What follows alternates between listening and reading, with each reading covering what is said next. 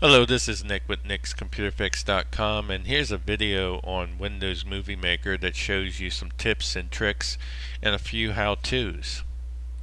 Okay, to begin with, if by some chance you don't have Windows Movie Maker installed on your computer, or you require the latest version of it, the way you go about getting it is to open up an internet browser, and once you have that open, go out to Microsoft website, and this is the address you want to go to, and I'll also put this address in my description on my video.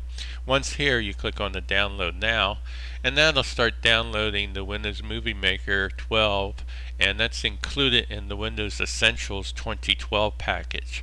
Once you have Windows Movie Maker installed, we can go ahead and open it up by going to our apps screen from our Windows 8.1 start screen, and we do that by going down here and clicking on the down arrow here. And once the apps screen is open, we go ahead and locate our Movie Maker and click on it, and that opens up Windows Movie Maker right into our Windows 8.1 desktop, where I can go ahead and click here to browse for videos and photos, and that opens up the Add Videos and Photos window. And once open, I can go into the video folder here and grab one of the videos that I have already created and upload it to YouTube, how to connect a laptop to a TV, and I can go ahead and click open here, and that brings it right into Microsoft Windows Movie Maker, and I can see it in the preview window on the left hand side here.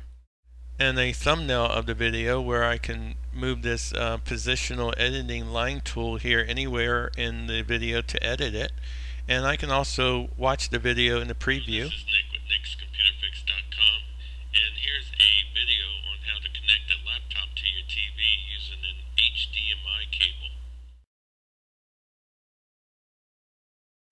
Now, one of the things that you probably have noticed right off the bat is that the video thumbnail up here is relatively small, and it's hard to see, especially if you're going to use that to edit the video with. The solution is come down here and we can make the thumbnail larger, or we can come down here and make it the largest possible, and that way when we move the editing line tool here on the video, it's easier to see.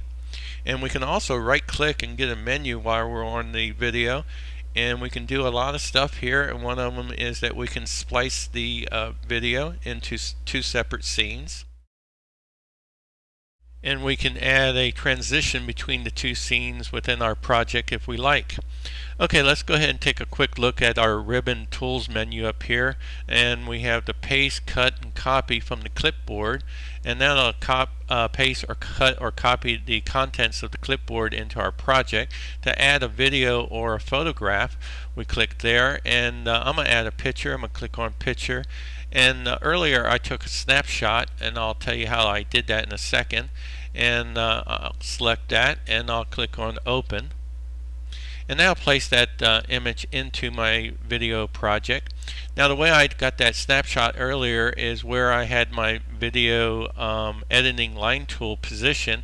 I clicked on snapshot, and that created the image for me. Now, to add voice, you just click here, and you do need a mic, and if you have a webcam, you can add a webcam video, but I don't have mine hooked up to my laptop right now, so I'm going to hit close. That's why I got this error.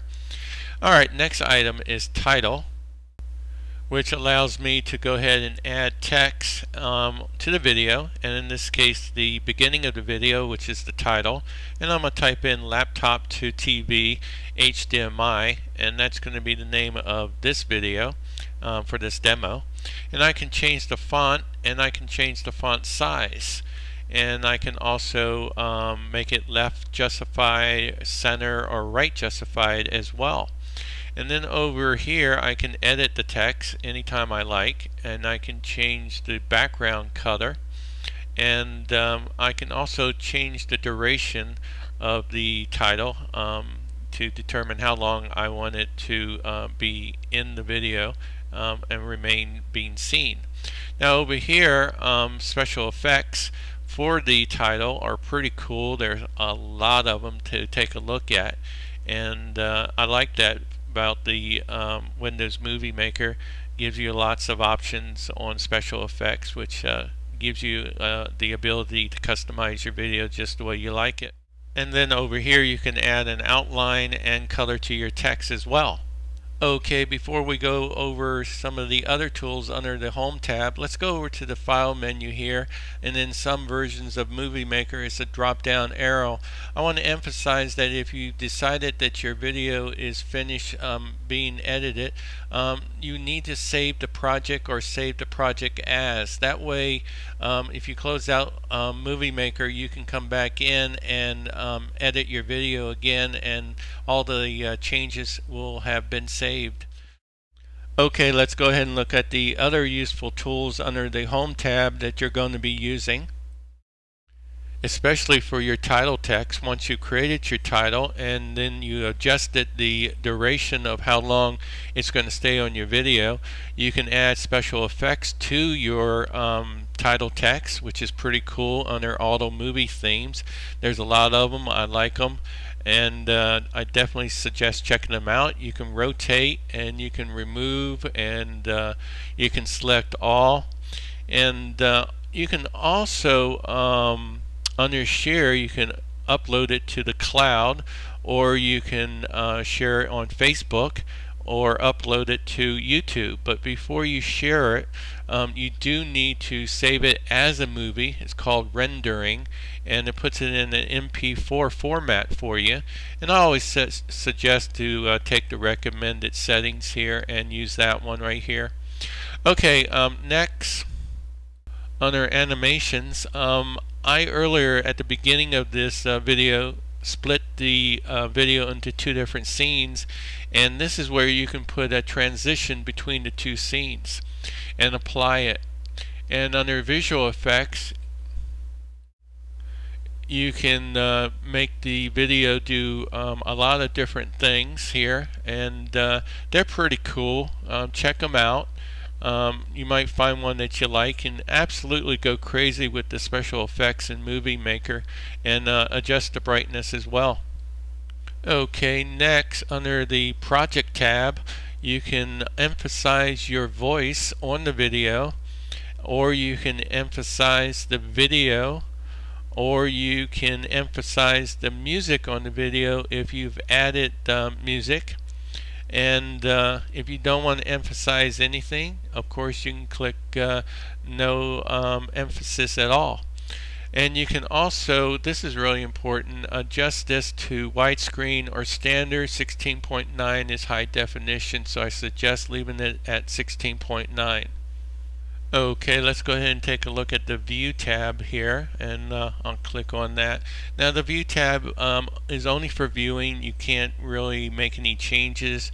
You can zoom in, you can zoom out, you can reset the view, and this is for the editing view on the right hand side here. And down here, this lever will adjust it if you don't use the View tab tools.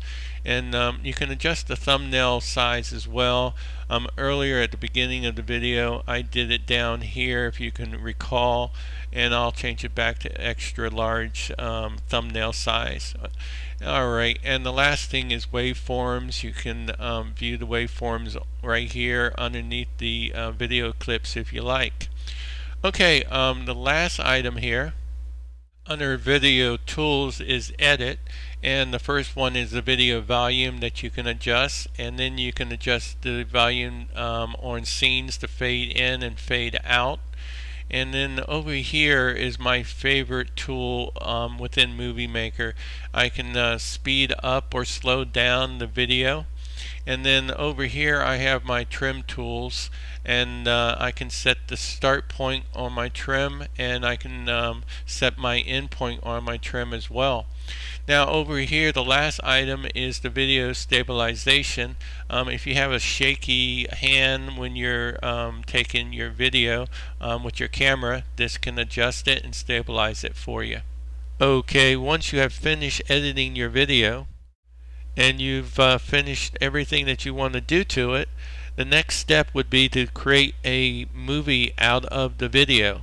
And what we want to do is render the video into a movie format, and the way we go about doing that is come over here and click on Save Movie, and then you click on one of these options here, but I always recommend selecting the one that Windows Movie Maker recommends, and this one's 1280 by 720, and I suggest that you always save it as an MPEG-4. That's the high definition video format. If you don't, you can always choose to save it as a Windows Media Video if you like, but the clarity won't be as good. And then I'm going to name it My Movie 1. You name it whatever you like, and I'm going to click on Save, and that begins the rendering process. And what that means is that it's creating your movie and converting the video into an MPEG-4 video movie format for you. Okay, I'm not going to sit here and waste your time letting you watch the progress bar move across, so I'm going to say cancel because it is going to take a while. And I am going to say yes, I do want to cancel this, so I'll click on that. Alright, that's how you go about creating your movie and using Windows Movie Maker. Thanks for watching, and I hope you got some useful information from my video tutorial. Subscribe and like my video.